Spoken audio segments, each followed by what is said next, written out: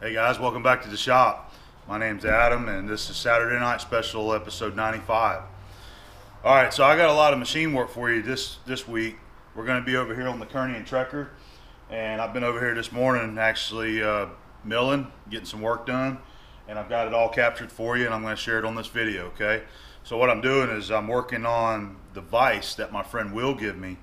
Back, if you watch my video when I picked up the little surface grinder, he gave me a little vise, and I'm refurbishing this vise for my cousin Alex, who you can find over at Alex's Garage. I'll post a link up there so that you can check him out. He really appreciates some subscribers and some views and some comments over there on his channel. But I'm going to visit Alex next weekend. We're going to go up to the Moultrie, Georgia swap meet and spend the day up there.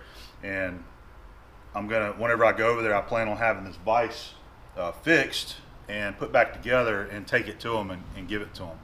Okay, so that's what we're working on. That's this week's project, is this vise. So we'll get to that. I've also got some more repairs that's going to be coming up on this piece right here, so that'll probably be in next week's episode. We'll get to that. But today's episode is going to be mainly about the moving jaw, which I got set up there in the K&T. Alright, so I do have a couple of viewer appreciation gifts that's come in this week. We're going to share those. And I got some new tools that I've bought also this week. I had a visitor, some of you might know and recognize the name, Jack Hoying, from up around the Sydney, Ohio area. Jack is the one that actually gave me the info on my Monarch lathe. He went by Monarch and gave him my serial number, and he found out some information on my lathe. And so me and him's been staying in touch, and he actually is, I think he said he's going to Fort Myers. Him and his wife, they're on vacation, and they stopped in and seen Keith Rucker over there at the Georgia Agricultural Museum, and he actually came all the way over here to Pensacola and visited me. But he had a couple tools that I bought from him, so he wanted to drop those off and pay me a visit. And he actually gave me a couple extras too, some A-bomb size stuff. So we got them over there, and I'll pull them over on camera and we'll check them out, okay? So let's go ahead and get right to it. And I want to again real quick just say hello to all of the new subscribers. I know a bunch of you guys have come this way from AVE's channel, so I appreciate that again, and I hope you enjoy what you see here and stick around. We've got a lot of different machine work that I try to share with you on video, and always bring you some fresh projects. Okay, so thanks again, guys, for all the new subscribers, and to all the guys that watch me every week, watch this series that I do. That's pretty cool. So we're going to keep it rolling. I really enjoy it, okay? So, all right, let's get to some viewer mail. All right, so our first package this week come all the way from England, and I had to run down to the post office and pick that up. They didn't drop it there in the box, so I had to go get it, and it was kind of a delayed process. So I've had this package for a little while now, but I'm finally getting to share it with you. So this was sent in by Neil Inser, and he is from Birmingham, England, okay? And he has a company called freebie.com. It's I'll throw the link up there, freebie.com, UK, and he sells four-wheel drive parts. So what he wanted to do was send me some left-handed drill bits right here. All right, and they are sort of like an odd size. They're metric drill bits. Like this one right here is a 10.8 millimeter. So some of these may be tap sizes, actually, tap size drill bits, but they're all left hand, and that's what's cool about them. And they're all left-handed, and as we've all learned on some of our past videos, that a left-handed drill bit can be extremely handy whenever you're removing a broken bolt out of something. A lot of times you can use a left-handed drill bit and go down there and start cutting it, and it'll actually back the screw out of the hole. Alright, so that was very kind of Neil to send me a bunch of these. I got a little bin over there that have all the left-handed drills in it, and that's where these are going to go. So thank you very much, Neil. He also sent me a couple of his business cards right here. All right, there's his business. and I got a couple stickers. All right, so we'll put one over there on the cabinet with the others. And thank you very much, Neil. All right. So I got another little package in from our friend Colton Hawk. The last package that he sent a few weeks ago, it got busted in the mail, and one of the cutters got lost. So he wanted to send a replacement. This is the cutter that they had in the box that wasn't in the box. Whenever I showed the viewer mail, he had sent me an email asking me, and I said no, the roughing mill was not in the box. So they wanted to send me another one, and that's what they done right here. So first one I've ever had. I've never had a roughing mill like this. This is like a slab mill that you run on the arbor right here. It's 2.5 inches, and it goes on the 1.25 inch arbor. So very cool, Colton. I appreciate that. And he's looking forward to seeing this in action on the mill, and me as well. So we're just gonna have to wait for the right job. Whenever we decide to do some heavy milling over there, we'll definitely pull this thing out and give it a shot, okay? So he also sent me another picture. He's very active in the sports in school, so that's a picture of him playing football right there. Very cool, Colton. So thank you very much. I really appreciate it, man. Great tool for the K&T. All right, so here's the new tools that I got this week, and these are the ones that I bought from Jack. He brought them down here for me. He sent me an email a few weeks back and said, I've got some A-bomb size parallels you might be interested in. And whenever I seen the pictures, I said, man, I got to have those things. So I struck a deal with Jack on those, and also this cool little V-block right here. That's a nice V-block. It's got the holes milled into it so that you can clamp it down, and it's got these nice clamps built into it so that you can hold something down. So that was a nice V-block right there. And these parallels right here, these are pretty cool. So these are 3 foot, 36 inches long, and the height is 3 15/16. So I already checked them. They're 3 15, and the way that they're made, and they're extremely heavy. they're drilled in counterbore, so you can actually bolt these down to a T-slot and use like a cap head bolt, you know, and pull them down, and then there's no hardware sticking up in your way. So anyway, I had to have these things. I just thought they were totally cool. They wouldn't have a very practical purpose here in my shop, but I may end up taking these to work, and I could use these on the horizontal bore mill every now and then. I do have to use a parallel once in a while on the table, because I got to get, sometimes when a part is real low, I have to raise it up on parallels because the spindle won't go all the way down to the table. It's about a 6-inch height right there. So sometimes the parallels do come in handy. So that was the stuff I bought from Jack. And he also gave me a couple other items. We got a 2 3/4 adjustable blade reamer right here, and one that's even bigger than that. We got a 3-inch adjustable blade reamer, and these things are still good. You can still use them. So some big boy cutters right there. These are some clamps that look like they might have been shop made. They do have a name on there, RJ Weiser, and the way that they work is that they slide into a T-slot, and you have a set screw on the top. So there might be a specialty clamp for a special job where they slid them in and use the set screw on the top to hold your part down. But anyway, he had got those. There's a set of 4 of them right here, and he said that I could have them. He wanted to give them to me, and also a couple pieces of 1-inch tool steel right here. All right, I got one more, one more right here. Check out that shell mill, man. That shell reamer, I mean. So that's the biggest shell reamer I've ever seen personally. This is a 3 3/4, and it's made in Poland, and it appears to be brand new. I don't think it's ever been used, but I don't know.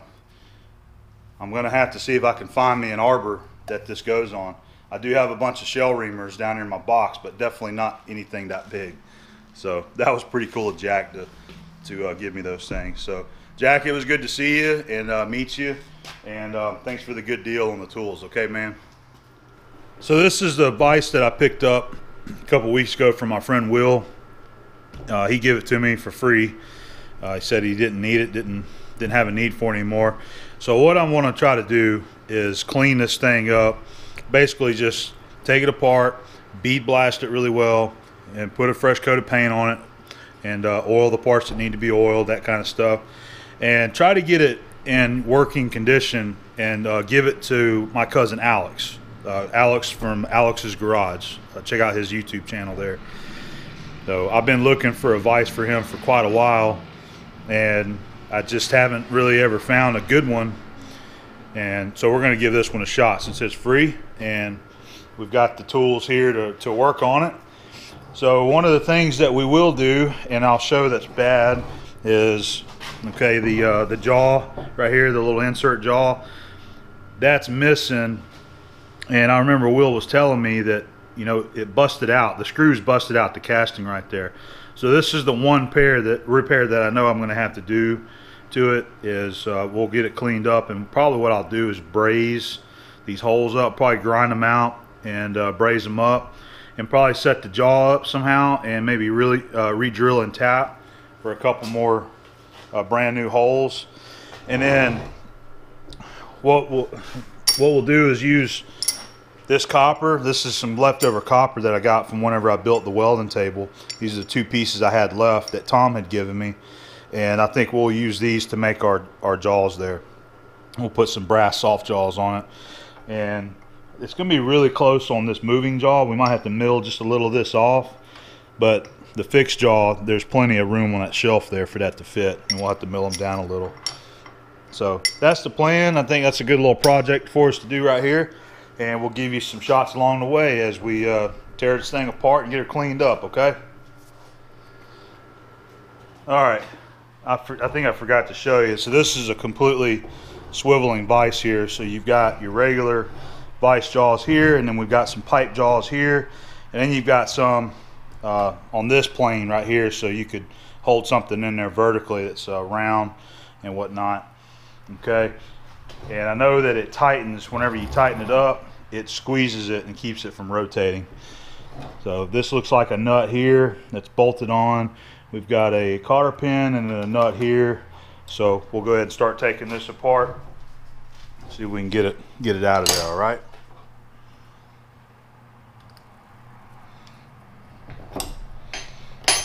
There's our cotter pin.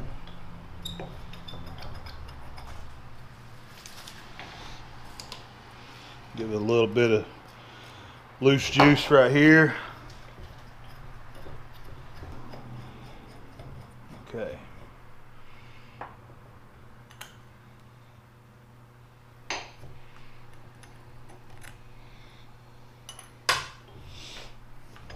All right, looks like the screw is just going to go ahead and screw on out of here. Yep, okay. So there's our screw. Doesn't look bad, just needs cleaning. And I believe this will slide out now.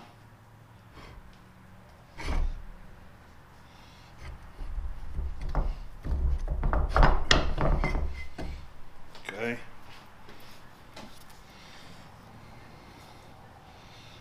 Alright, so there's the moving jaw. Now the rest of it, got to figure it out here.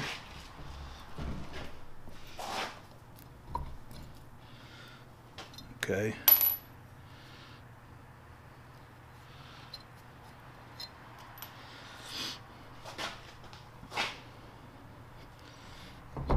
There it is. Okay. Pretty simple.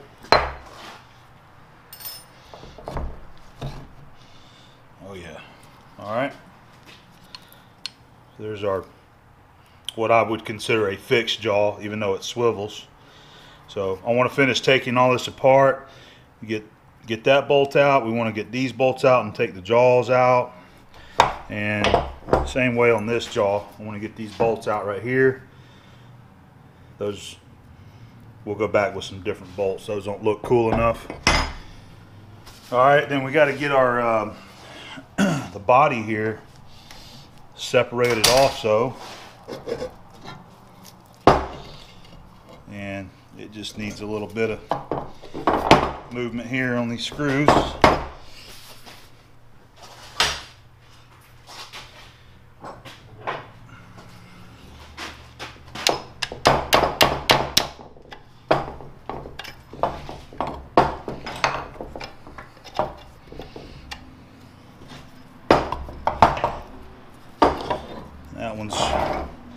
That one's pretty well rusted right there. I'm trying not to get a bunch of oil and lubricant on it because I don't like that stuff in my blast cabinet, and it's less cleaning that I have to do. Just seeing, I think it'll all come apart though.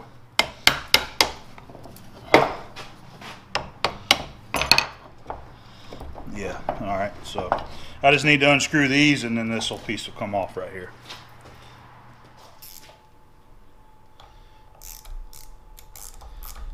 Take these little bolts out. And this is all going to be metric stuff. This is a made in China vise here. Will said that it come from Big Lots. And he's had it a long time, so this thing's been around for a while.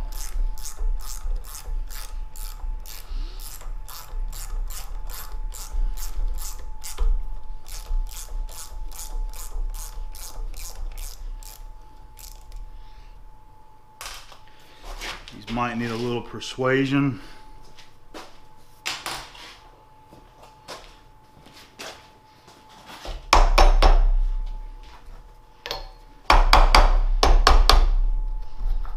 Okay, that was easy enough.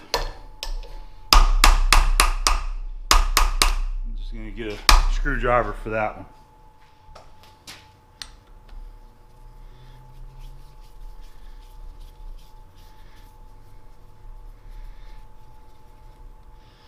These I'll see about replacing, maybe if I can get them some socket head bolts there, flat heads. All right, there's that one. All right. Oh, man. All right, we got it all apart, and I'm going to go ahead and start bead blasting, and we'll show you a couple clips of the blasting again. The screw and this piece with the nut made into it, I'm going to see about doing some soaking. I'm going to get one of my pans out and put a little degreaser in it, and probably use my my Zep Industrial purple cleaner. And we'll soak those for a day and then rinse them off so we can get some of that dried up grease off of them. And the rest of them are good and dry and rusty, which that blast cabinet does a good job at. So yeah, we'll go ahead and start cleaning them up. We'll get them all cleaned up, and then I'll try to figure out what we're going to do here on this jaw that we got to repair. There's a good look inside the cabinet there. You see it's nice and big, got plenty of room. And the switch is on up here. Top.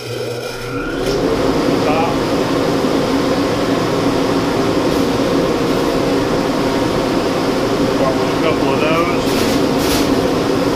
Go from there.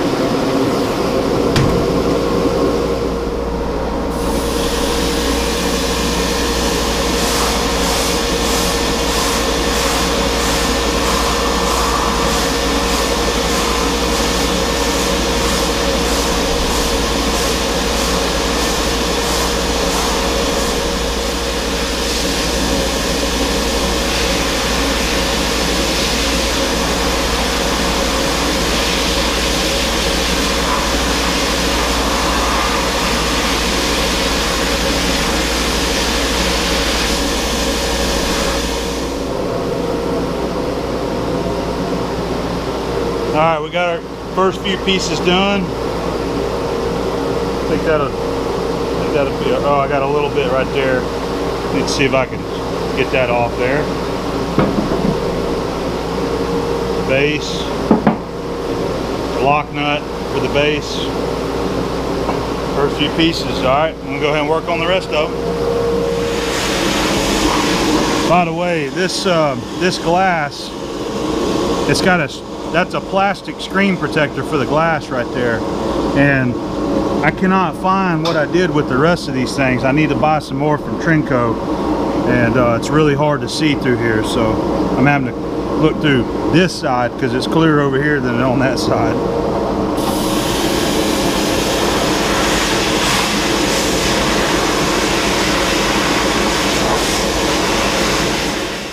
All right, we got most of our parts blasted. I've got my Zep purple cleaner over right here, and we're gonna soak the screw, and then this nut right here, it's got grease down inside of that, so I'm gonna drop that down in there, and we're gonna let that soak for a day. I'll check it tomorrow. I still got to blast these jaws. I haven't got to them yet, but we'll get to them next. So we're well on our way to refurbishing this little cheap vise. So here's the repair, the part that we're going to do some repair on. So this will be your moving jaw, and there's a closer look of the the holes. Now this one probably still be usable right here, but this one's blown out. It's you know, chipped out of there. So what I want to do is grind this out a little bit, kind of V this out. And I'm not sure what I'm going to do about that yet. We might just do a chamfer right here. I want to braze this up, braze that up, and I'm probably going to run a little bit of braze across the top right here. And once we do that, we're going to set it here in the K&T, and I'm going to mill this. I'm going to mill all this nice and square. I'm probably going to mill this surface here down a little bit, just so that it's not hanging out there so far. And then we'll make a light cut, just to clean this up across the top right there, okay? And then once we do that, we'll find the center, and we'll come in here, and we're just gonna, I'm not gonna follow these holes here. I'm gonna come out here, and here, and we'll re-drill and tap 2 new holes for our copper jaw. And we're gonna do that in the K&T right here, okay?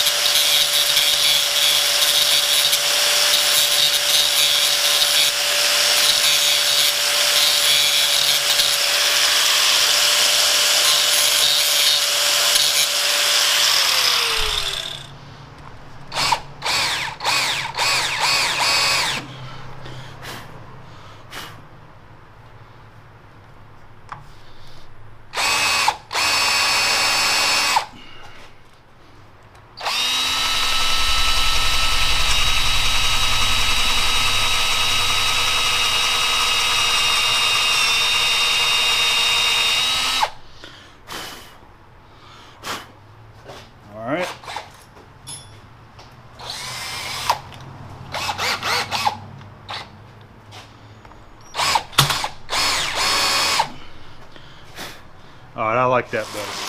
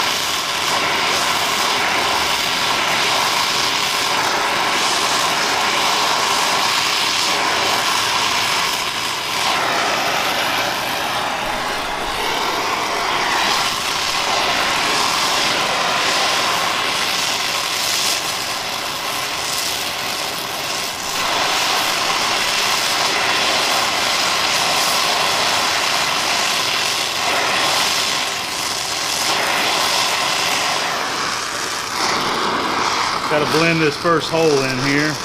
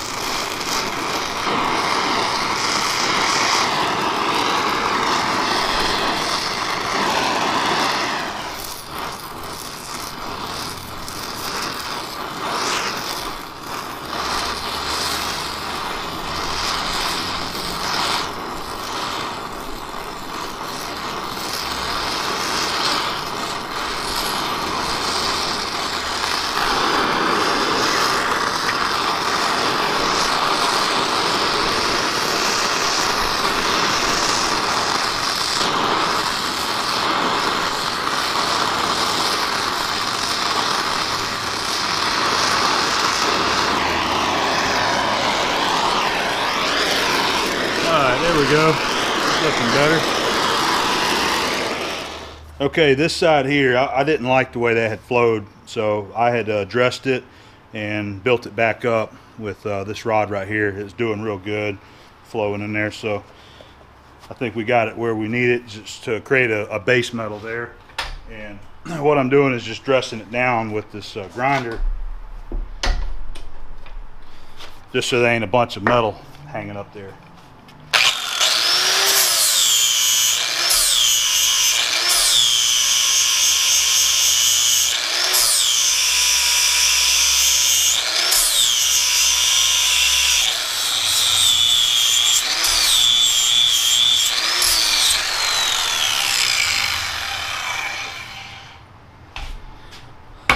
Okay, I think that'll be good enough there to go to the milling machine, and then we'll make some milling cuts on there to clean everything up nice and square.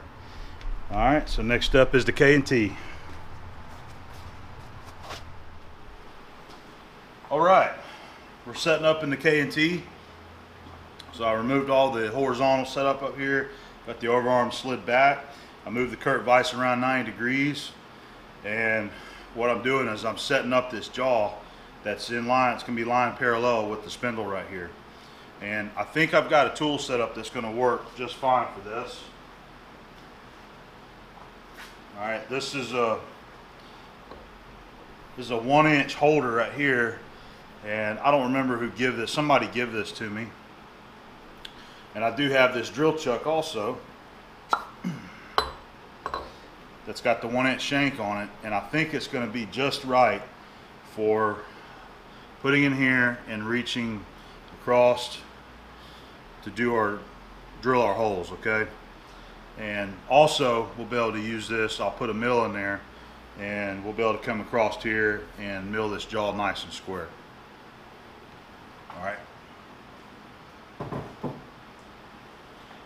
So the first thing I want to do, I have just very lightly clamped. I want to do a little bit of indicating. I want to run the indicator across the top of this right here and make sure it's level. And then I also want to indicate it right here and make sure it's, you know, level up that way. And it's just a casting, rough machine casting, so it ain't got to be perfect. So we'll get an indicator up here and we'll start doing some sweeping, okay? I will show you this real quick. What I'm using are some of my the Starrett Toolmaker V blocks. It's got the rod that goes between them and holds them together.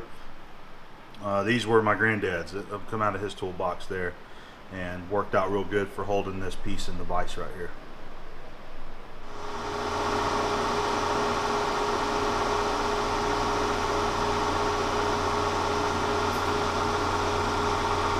Okay, do a quick sweep, see what we see here. Okay.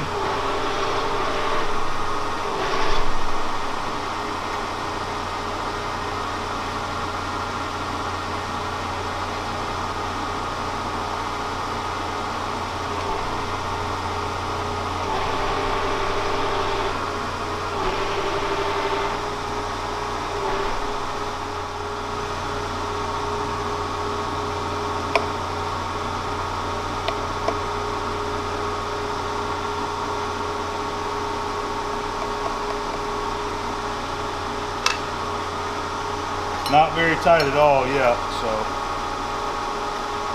put just a little bit on it there.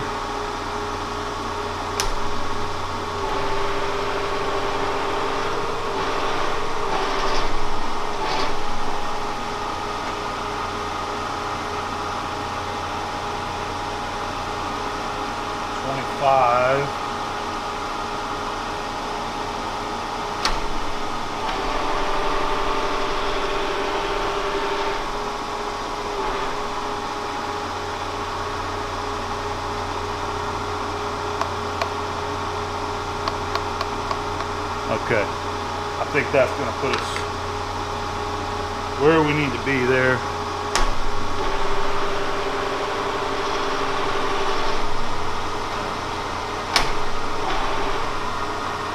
Alright. Let me reposition and we'll check this right here.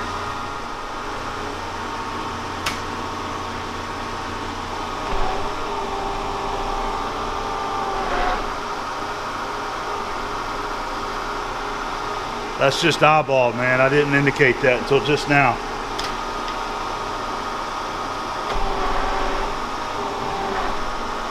Wow. Okay.